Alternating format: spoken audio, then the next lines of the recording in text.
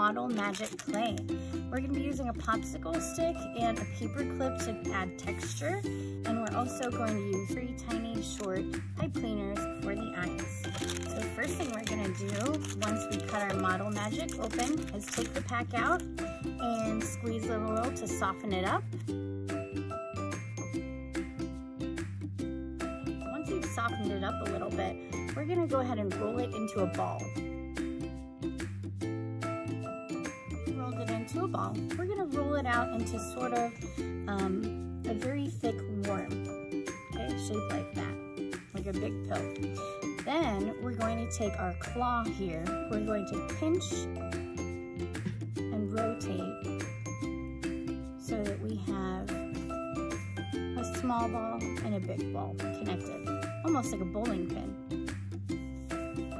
Then we're going to take our finger, we're going to flatten that small end. We're going to take the palm of our hand and flatten the big part. You need to pinch a little more, you can.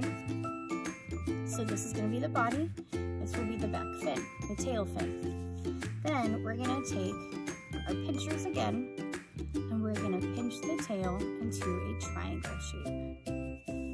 Okay? Now you can flatten a little more, you can shape it if you like, until you get the fish shape that you're looking for. Next, we're going to be coloring. So if you want to use markers to draw sections, you can draw a pattern or design and then color it in. I'm going to color the front half of mine this magenta color, and then I'm going to be drawing scales in a rainbow pattern.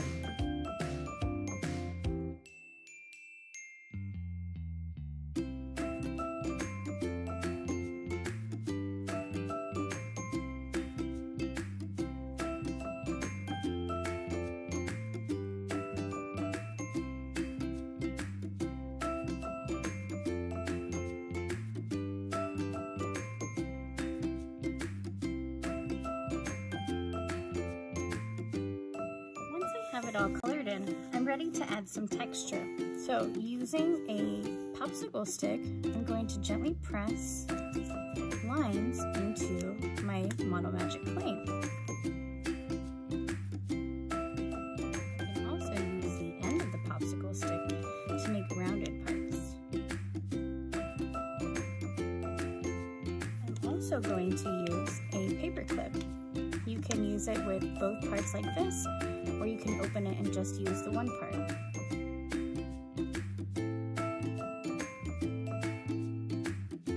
Notice how using the paper clip creates a scale pattern when I press it into the Model Magic.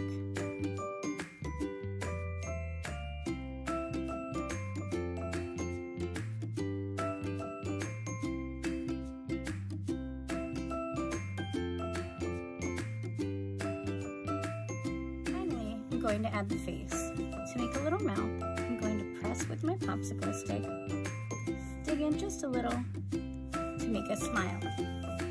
The final touch is to add a black pipe cleaner for the eye, and I'm going to push it with my finger all the way in, like that.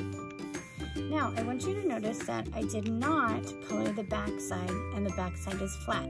That's because for my project, I'm going to be gluing it down to a piece of paper. There's no need to color the back of the fish. Once you have colored, added texture, the eye, and the mouth, you're done with your Model Magic rainbow fish.